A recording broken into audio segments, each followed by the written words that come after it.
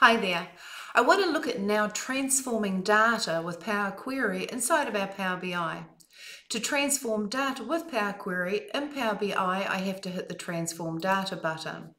This fires up the Power Query editor, and on the left-hand side, I can see the 14 queries that I have in my Power BI file. Now, when it comes to transforming data, we can transform queries, columns, rows, and data. And I want to start by looking at transforming queries and what you can do with respect to queries. And we've touched on this in earlier videos.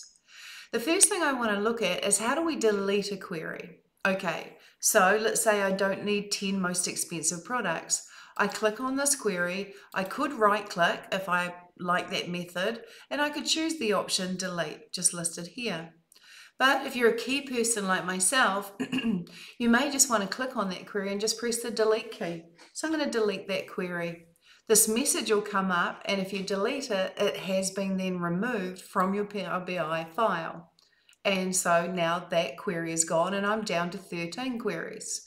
So deleting a query is quite easy, almost too easy. Now the next thing I want to look at is it's considered best practice to name queries, something that easily identifies what's in that table. And in an earlier video, we talked about and we went through the process of adding a prefix to some of these queries. Some of these queries have got the word fact. In fact, two of them have got the word fact or prefix fact at the beginning of their query name. That means that they're a fact table and they contain transactional records. They usually occupy the many side in a one-to-many relationship, and they contain all the events or transactions. Now, the other tables have got dim as a prefix, and dim is short for dimensional, and a dimensional table has supporting or auxiliary information. So information regarding the employees, for example, the date that they were hired, their birth date, things like that. So that's auxiliary information as opposed to orders, which is actually transactional information. So do name your query something that everybody is going to understand easily. Use common business terms. Don't use sort of underscores and no spaces necessarily. Use terms that people will easily identify what's in each table simply by its name. Now, if I want to rename a query, for example, we could double click. That would allow me to rename a query. Or you've seen me in previous videos, press the function key F2. That will rename a query. The other thing is you've got a properties button up here. That will let you rename a query and add a description, which is considered best practice to describe what is in each table or what is the purpose of that table. But also over here in the query settings, you can rename a query, and you can also get access to all properties using this hyperlink. So a multitude of ways that you can rename a query. Myself, I just simply click on a query, press F2, and find that that's the easiest way to rename a query. Others will right click and they'll use the rename option. So that's also an option. Okay, so we can delete queries, we can rename queries. I'm actually happy with those names, so I'm going to leave them as is. Now, another aspect of best practice is to group your queries, especially if you've got a lot of them, into groups that people can then easily identify where tables are located. So I'm going to start first of all by grouping together all my flat files. I'm going to click on this query, hold the control key, click on this one, this one, this one, and this one. Basically, all the queries that don't have the prefix fact or dim are flat files. They're not database files. So I'm going to right click one of the selection and I'm going to move to a group and I'm going to call it new group. And this group is called flat files. And so I just type the name. And then again, as I mentioned, best practice is to do a description. So my description is that these are independent flat files, not included in the database data model. So there's my description, there's my group name, and I click OK, and it automatically groups those 5 queries into a group called flat files. And when I rest on the name of that group, there is my description, helping people locate and understand what that group is. And also I can just rest on various queries, and if they had a description, which they don't, it would come up.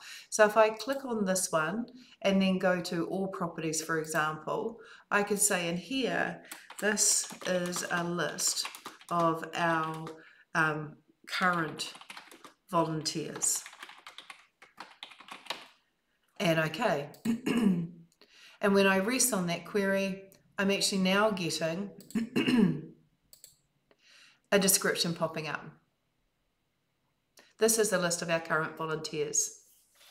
So that's how the descriptions work. You can right-click a query, add a description, and you can also add a description to a group. Now, these other queries belong to a group which is the database model. So I'm going to click this first one, hold the Shift key, click the last one, right-click, go into Move to Group, and choose a new group. There's my flat files there. So that's how you'd move queries to an existing group, but I'm going to create a new group. This new group I'm going to call Database Data Model. And the description is that this is the Northwind Traders Database Model. And I'll click OK.